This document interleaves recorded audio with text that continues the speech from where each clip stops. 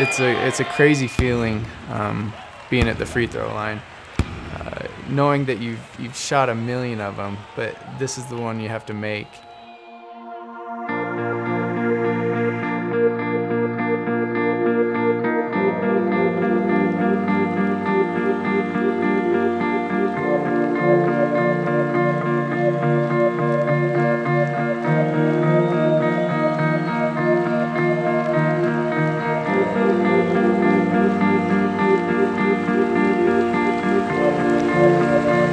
Well, it definitely is a lot easier to watch your husband play basketball than it is to watch your son.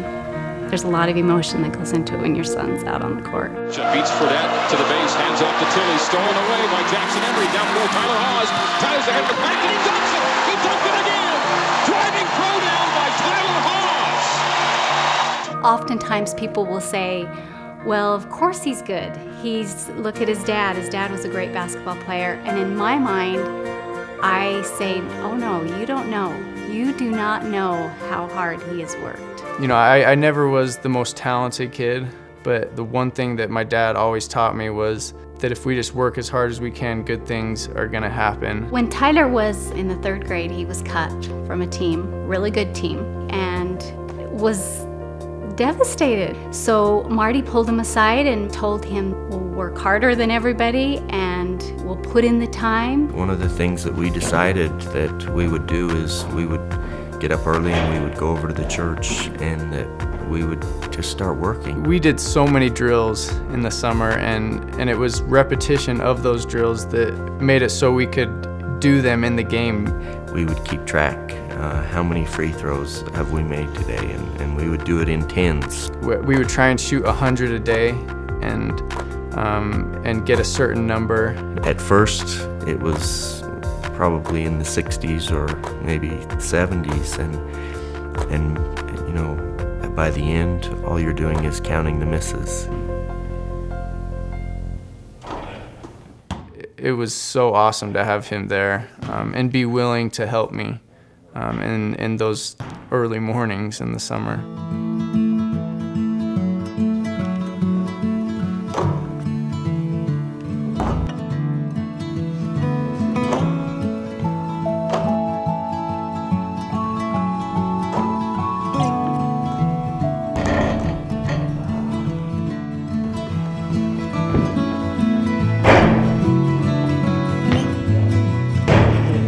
Matched it like it was nothing.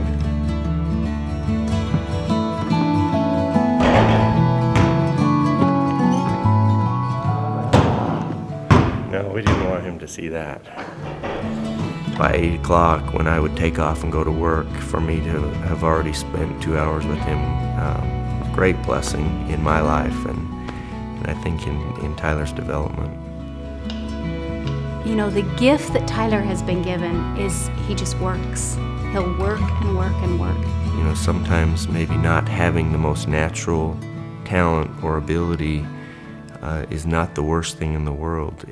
For Tyler, it was, you know what, I will work hard, and you know, lots of good things have come from that.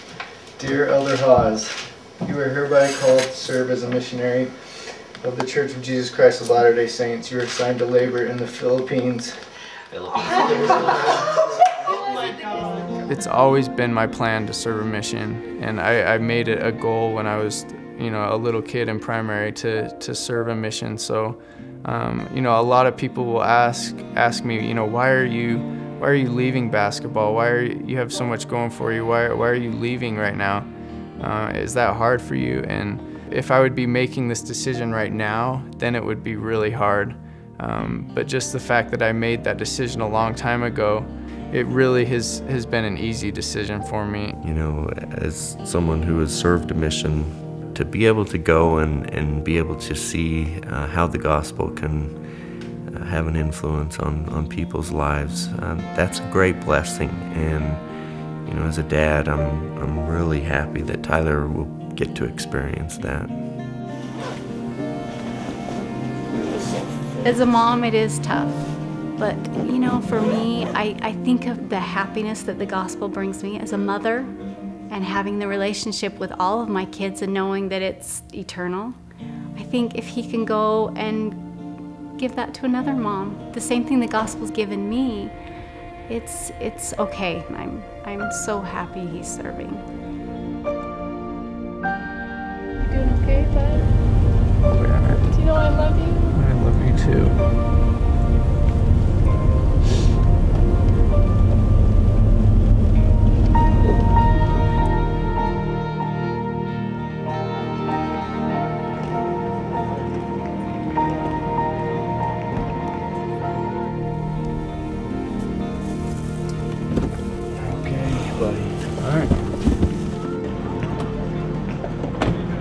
To be a priesthood man is a lot more important than all of the other things, and we've been able to watch that progress as he was a deacon and a teacher and a priest, and watch him magnify his calling, watch him serve, watch his leadership ability grow, and for us to see him honor his priesthood and know that that's an important thing in his life, that's something that as a parent gives you a lot of satisfaction. A mission has always been my plan. It's always been something I wanted to do, and I know that there's people in the Philippines that need the gospel and are waiting for me, and I know that when we put Heavenly Father first, that He's going to bless us.